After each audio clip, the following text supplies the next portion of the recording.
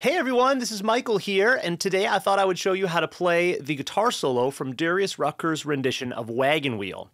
This is a neat little country solo. It's short, but it's got a lot of great technique to it, and it's melodic, it's singable, and the best guitar solos are that way. So go ahead and grab your guitar, and let's break it down. So we are going to break this solo down into 4 phrases. And the first phrase starts with a pickup, okay? So we're going to start early on the and of 3. Okay, and that's going to be the open low E. We're going to hammer on to the 2nd fret, and then the open A string. Okay, so it's 1 and 2 and 3 and 4 and 1 and 2 and 3. There's our pickup. Then we are going to do a full step bend on the 2nd fret of the A string. Now, full step meaning we're bending up to the pitch of the note 2 frets higher. Okay, so we're going to try to hit that pitch there. Release back down, open string. Okay, so full step bend, release, open. Now we're going to do the same thing on the 4th fret of the D string. We're going to bend up a full step, release back down, and then 2nd fret on the D string. Phrase 1 put all together, we get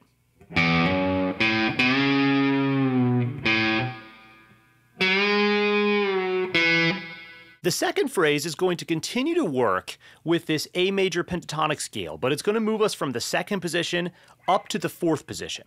Okay, so what we're going to do is we're going to play 2-4 on the D string and 2-4 on the G string. Now, the D string notes are hammered on, so we've got hammer on from the 2nd fret to the 4th fret, and then we're going to pick the next 2 notes. Okay, so 2-4, 2-4.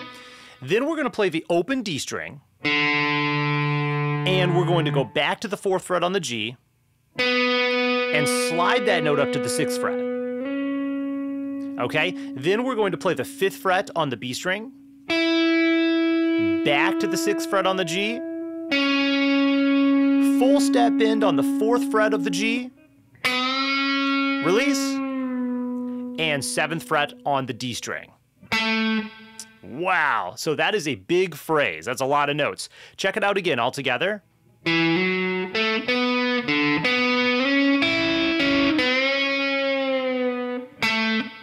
So now we are already right in position for the 3rd phrase. Okay, so the 3rd phrase is going to start 1st finger, 5th fret on the B string, 2nd finger, 6th fret on the G. We're going to play both of those strings together and then hammer on with our 3rd finger on the 7th fret of the B string, like this. Like that. Then take our 3rd finger away, play it one more time. Then we're going to pick this 6th fret here on the G and slide that down 2 frets. Okay, then 1st finger, 2nd fret on the G. Now we're going to pick the 4th fret on the D string and slide that right back up to the 6th fret. Okay, so now we're back in the 4th position. We're going to pick the 4th fret on the G string 3 times. Back to the 6th fret on the D. Slide back down to the 4th fret, and the 2nd fret. Here's what that phrase sounds like all together.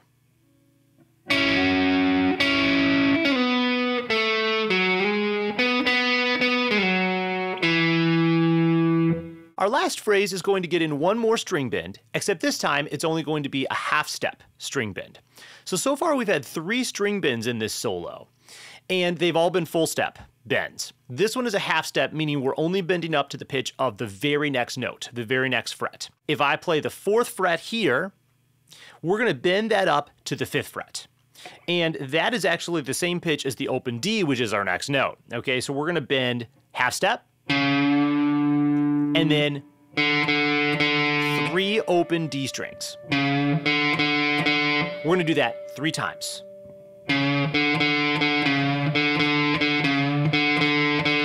Last time's a little different. We're going to play the bend again, the open D once, then we're going to play open, 2nd, 5th on the low E to finish the solo.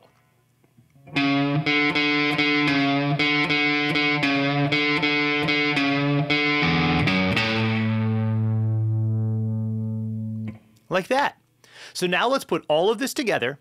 Okay, I'm going to play through it once slow, and I want you to play along with me. I'll have the tab down at the bottom, and then we'll wrap up this video by playing through the whole thing full speed. Check it out.